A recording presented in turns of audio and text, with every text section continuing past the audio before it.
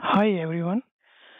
Today I will show you how to clip in AVEVA E3D and I will explain why it is necessary. Let's say I want to do the piping of from this vessel to this vessel. So it is a bit tricky for me to do the routing because a lot of obstruction is there. You will not see properly. So clipping will help you to do that. For clipping, we have to click on view here. Then you have to select which you want to clip. Let's say I want to clip from this vessel here, and you have to select on create clip, and you can see this vessel is only clip here. You can increase and decrease the clipping volume by double clicking the box. We double click this one and we want to move, click this arrow and extend as per your requirement.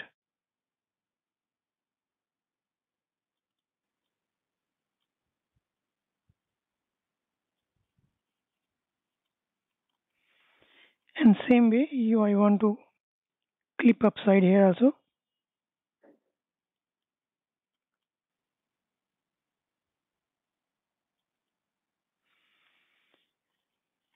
And you can increase this side also.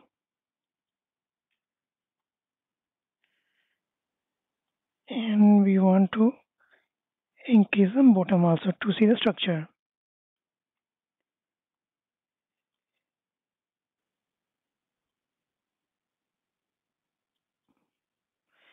And to eliminate the box, click here on modify and this box will be disappear.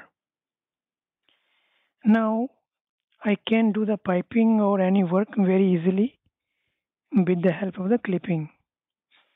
So now it is clearly visible. So in this way we can do the clipping.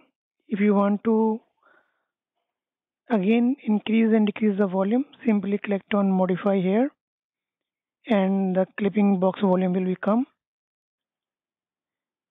and you can play around. So in this way we can do the clipping. If you want to move back to full model, you have to again click on clip and you will be back here. Now if you will click on modify, you will see here clip, it will be saved. So in any time in the day when you are in A3D, if you are not changing the volume, you will be in the clipping and click on modify and the volume will be gone. In this way we can do the clipping in AVEVA E3D. You can clip anything around here. Let's say you want to clip the structure, you have to select the structure whole. Let's say you want to clip only structure, then you have to select this one and create a clip. Now only that portion will be clipped which is under structure zone. In this way you can clip zone, site, anything in a single shot.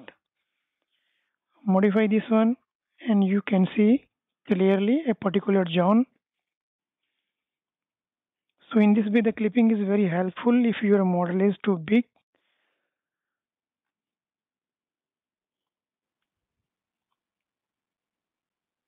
If you have any comment related to clipping, please comment in the comment box.